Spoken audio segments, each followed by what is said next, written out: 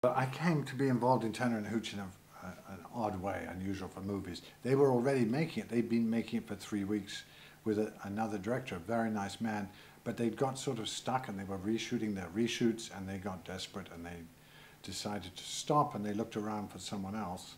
And suddenly I got a call to come in and I did nothing, in fact, except take the lens cap off each day and enjoy watching Tom, who was brilliant, and the dog, who was also brilliant, had been wonderfully trained. Hooch, 4 Hooches, all 4 Hooches. Oh, the Dog Bordeaux is a wonderful breed of dogs. They're very terrific. They're family dogs. They look after you. They protect you. They love you intensely. They have one small problem, which we do look at in the film, and that is that they slobber enormously. But other than that, they're brave. They fight for you. They love you. They look after you. They die very young, but they are the best friends. They're very, very nice, but they do slobber. We have a scene in the film where Tom and Hooch are on stakeout all night watching a place, and I decided that they would just have to improvise this. There's not a lot you can't give the Hooch the script. The script wasn't very good, not very good at reading, but so we shot it continuously with 4 cameras that had different amounts of film in them when we started, so that they always ran out of film in different places. So there was always 2 cameras going. And we ran for an hour or 2, and Tom kept giving Hooch a little bit more food and talking to him, and Hooch reacted and so forth, and Hooch was getting his own close-ups. He was great. But he was slobbering. Tom was not, but the Hooch was slobbering. And we found after about an hour of shooting, this car they were sitting in, which was a promotional car, brand new car we had, the seat had somehow eroded. Even in that short period of time, the slobber, there was so much slobber on Hooch's seat that he was sort of sinking into the seat. We had to cut and replace the seat after just 1 hour, and then we could continue. It was all fine. And then Hooch numbers 1 and 2 did all the film. So it wasn't all one dog?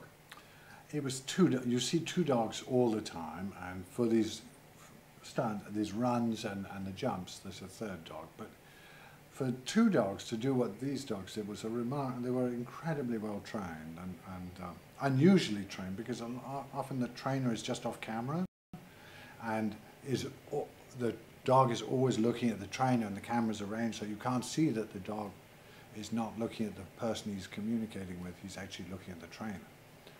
But in this case, the trainer taught Hooch, both Hooches, to look at the person who had the little clicker that made the noise. And so before every take, the trainer would give Tom Hanks the little clicker, and Tom would make the click, and the dog would look at him, and from then on until he handed the clicker back, that was the only person Hooch was interested in. Tom was the only person. And so Tom had this amazing relationship with both Hooches. I mean, I shouldn't say but, they became one Hooch.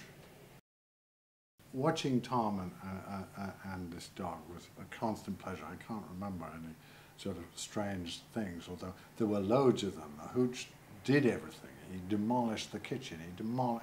He was so well trained, and he seemed to be having fun doing it. And demolished Tom's house. We actually made him a very nice apartment, and Hooch came in and completely wrecked it. In the original script and in the film we shot, Hooch dies, just as he does in the movie.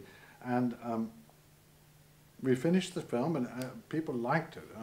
And we had a preview, and it was rather, it was very nice. Everyone loved it. And Jeffrey Katzenberg, who was the head of the studio, said, look, guys, let's shoot a little bit more each weekend, anything we can think of. And about the 3rd weekend, he said, what would happen if Hooch lived? Do you think that'd be worth trying? And we all said, well, yeah, let's try it. So we came up with a little scene of Hooch Lives. We shot it that weekend. We previewed it the next weekend. And we previewed it at the same time in 2 theaters, or 5 minutes apart, in Encino, and tested the audience and things. And they both did incredibly well. And the audience response was almost exactly the same. By a tiny margin, people preferred Hooch dying, at least in this preview. So Katzenberg came up to me afterwards. He said, well, look, there's nothing in the statistics, so you decide. It was very generous of him because I didn't have the fine cut, and I was this director they brought on late. But anyway, so I thought about it for a day, I didn't really want to make the decision, and I talked to the writer and the producers, and we decided anyway that we should leave it the way it was, that Hooch died. Well, I remember coming back to England, and people, friends and neighbours and these, knew that I'd done this film, and it had now come out in England, and people would come up to me in the street, and normally they would say, "Oh, hi Roger, you're back." And now when I came back, they didn't say that. They said, "How could you do it? Why would you do it? How would anyone kill the dog?"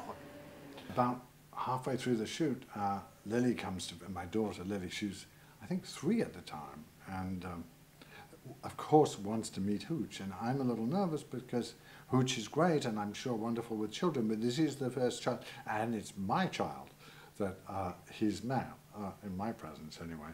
And anyway, it actually went terribly well, except that Hooch, when you see the picture, Hooch's head is bigger than her head, and one mouthful is all it would have taken.